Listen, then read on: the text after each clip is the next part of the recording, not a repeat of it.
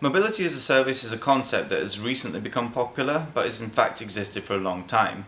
And if we think about it logically, mobility is about movement, and a service is some kind of assistance or help that fulfills some kind of need. So if we put them together, a mobility service is really some kind of assistance in fulfilling a need for transportation. And that could be the transportation of physical things like goods, or it could be the transportation of people. Given that it's existed for a long time, where can we see it? In applications such as the postal service, public transport systems and logistics.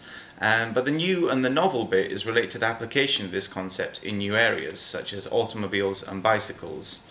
And the main aim of mobility as a service is to address problems such as climate change, congestion, urban pollution and traffic-related injuries and deaths.